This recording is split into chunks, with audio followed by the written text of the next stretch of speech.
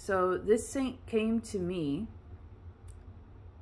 in a dream, but under a different guise.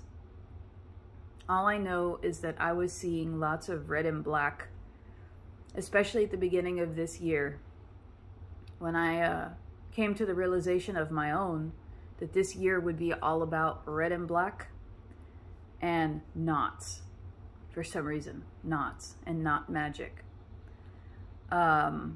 Also, this year was, for me, very much about the dead. Well, upon doing some searching around and upon talking to a couple of people that I'm well acquainted with that have experience with San Deshacedor, they shared with me how he was to be approached and how his presence can help a person with undoing the wrongs in their life. Now, Sancista Brujo Luis has a great video on San Deshacedor and has a great background and covers a lot of the history on San Deshacedor. So he does a great job at covering that aspect. And also, you know, pretty much covering the entirety of what I've also found about San Deshacedor. So I took it into my own hands and I started to say his prayers, and I started to incorporate lots of not magic with him. And rest assured, it almost had an immediate result. And the presence of that santo, you can feel, you can palpably feel, at least I could. And he is deep, and he is, it almost seems like he's very much connected with, you know, restitution, but also he's very connected with revocations.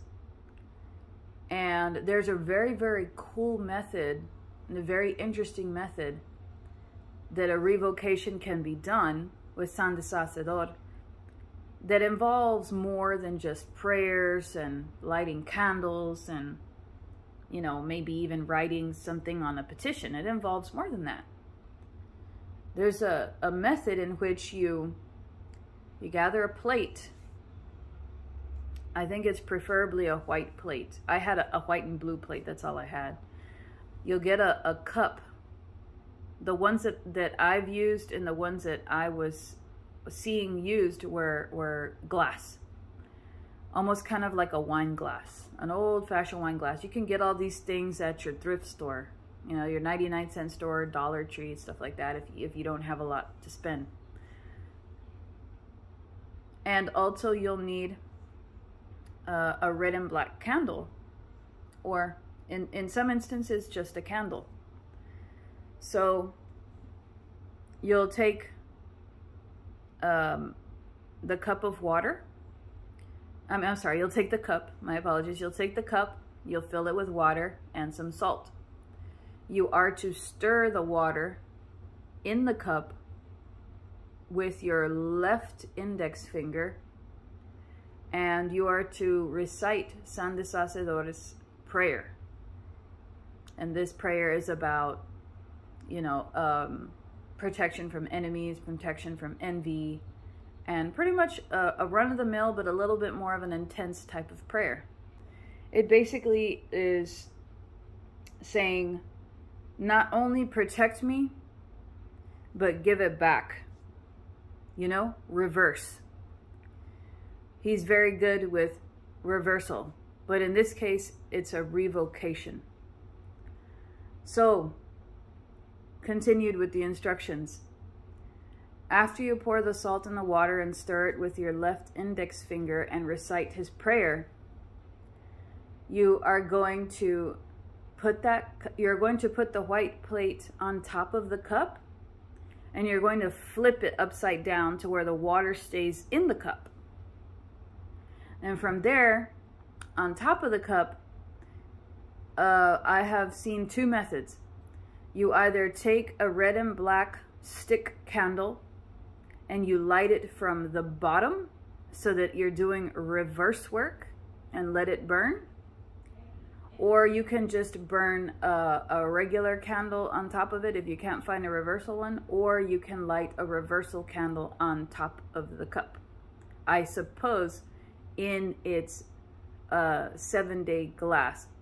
There's also candles that are removable in the 7-day glass that you take out, you flip them, and then you light them from the bottom. There's a couple of other secret techniques that I really don't have permission to share with the revocation that are personal to the people that shared this information with me. But upon doing these revocations with San Deshacedor, I was doing them every Tuesday. And in doing so, I would get a red cord or red string. And since my intention was to send things back that came to me, I would get the red string, and for each and every situation that I was to send back, in accordance to his prayer, as I was saying his prayer, I would tie a knot and pull it tight. And for every time that I would pull it, I would say, send it back. And I would pull it with force. I would do this up to 9 times. I would tie knots down the string, and I would start at the center. And when I was done, I would place the knot at San Deshacedor's feet, because my good friend got me a statue of him that's very beautiful. And that I would continue to let the candle burn, and that pretty much would be that. It would usually continue to burn until Friday, and that was my variation of a revocation. Thanks to my friend, and thanks to the instructions online. Also, you know, a big thank you to Sancista Brujo Luis for posting his video. I was better able to connect with San Deshacedor. He's powerful, and he is helpful in many different areas, not just undoing or reversals, in many different areas. He's also a great protector. He's also believed to be a type of psychopomp. So he goes between worlds. He goes between this world and the underworld. He's supposed to be a guide of the dead. And I very much felt that with him.